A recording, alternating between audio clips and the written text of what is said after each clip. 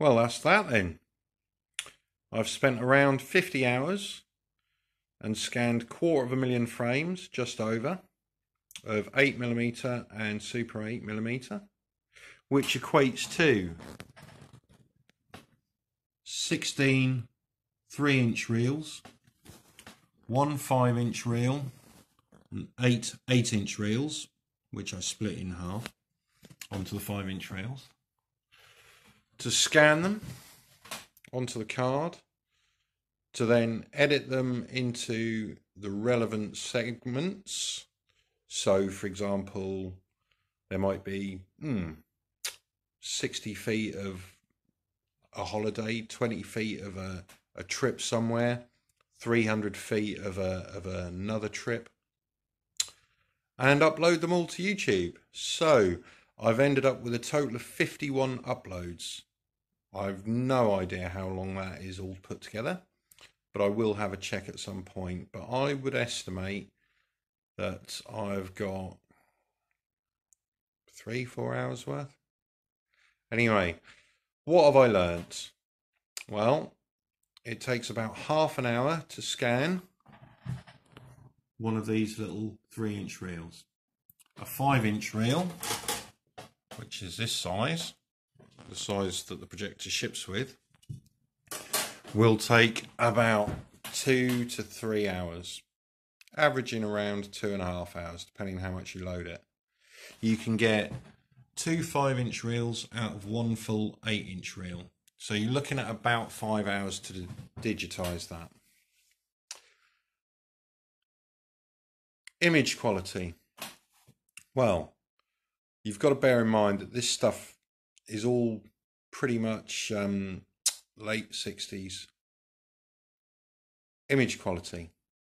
Got to bear in mind that this is 1960s and 70s technology and film. Some of it's faded, some of it's really underexposed, some of it's really overexposed.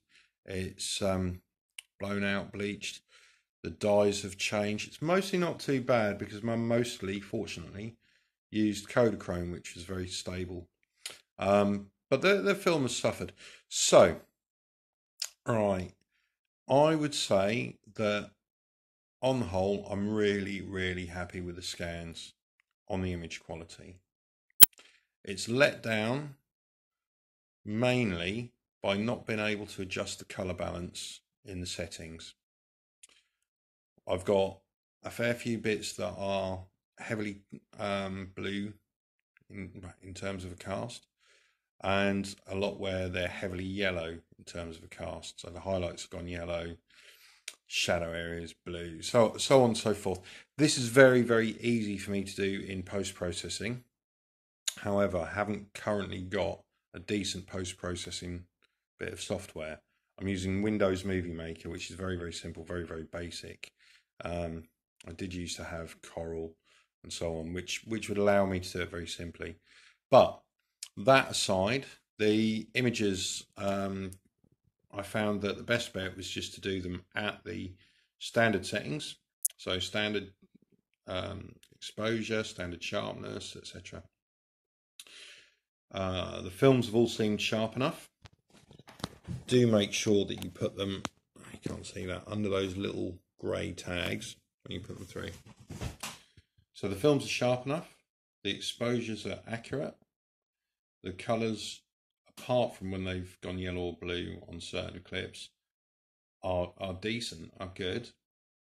The image quality, do you know, I'm watching it on a 50-inch TV and they look good.